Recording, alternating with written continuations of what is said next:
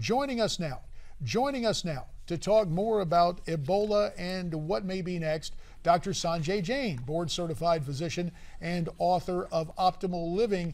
Dr. Jain, it is so good to have you joining us from Washington today.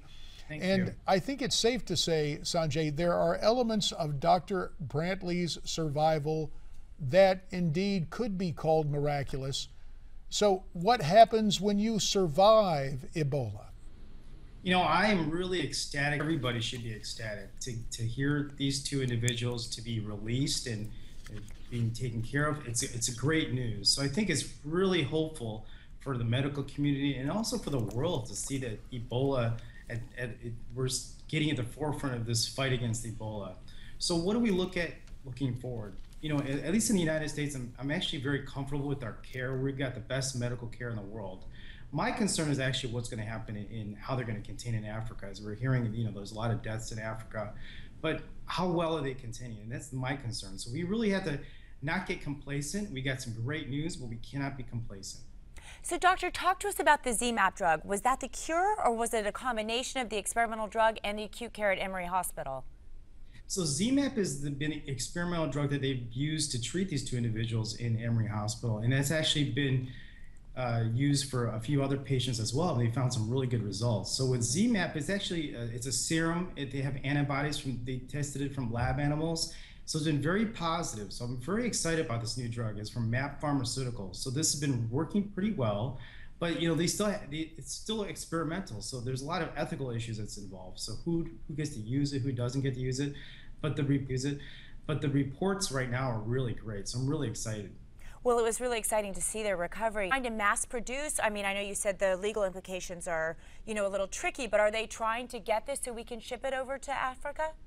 Well, right now they're fast tracking this medication, so there's always a limit in terms of the supply and how they're getting it produced. It's being produced out of Kentucky, so they're really kind of working on getting it going, but it's more triage in terms of what stage of disease is being implemented and who gets it. So in terms of who decides on who gets treated, that's not where I'm aware of how they're deciding that, but it's really about trying to get somebody out there. So they're still working on that. Dr. Jain, you mentioned a couple of minutes ago your concern being obviously Africa, what's going on there. We're getting reports that Ebola could be spreading to Asia.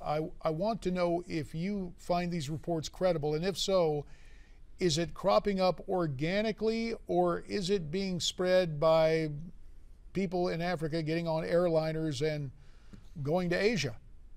Well, there was one report I heard about someone from Saudi Arabia, more in the Middle East. I haven't heard about Asia, but the problem is, and what the airline industry is actually doing is they're actually at the airports really screening the people in terms of traveling. So all the three countries, the Guinea, Nigeria, and Sierra Leone, they really stopped air travel altogether. But even at some of the outlying countries in Africa, they're really screening people at the airport. So it's very important that they really be aggressive in screening people in terms of travel. Now, in terms of travel in trains and other modes, I don't have any information on that, but in terms of there's always concern. You cannot discount the fact that, you know, even a small percentage is of concern, but from what I'm getting reports, things are being very aggressive and very positive, especially at the airports. Well, we can talk about airports. We can talk about the outstanding facilities at Emory in Atlanta. Sanjay, we had some footage of very primitive conditions in Africa trying to deal with the disease. And it brings us back to the question of ZMapp and other drugs like it to expedite the distribution or the permission to use it. I guess you have to run a bureaucratic maze. About 30 seconds, what's the best case scenario to get something possible? Will it still take a year, 2 years? It's going to take a lot of time because, first of all, they have to go through the whole, as you said, the bureaucratic process of going through this experimental drug. And then it's distribution. You're talking about these third world countries out there that you're really limited to try to getting out there. And we just heard reports about people ransacking some of these health clinics, pillaging them. So it's really a bad sanitary situation. And even doctors and some other people don't have the hand facilities to wash their hands. Oh, this is very tough. Sanjay Jain, we'll have to leave it there. We thanks for your insight and analysis, and America's Forum will continue.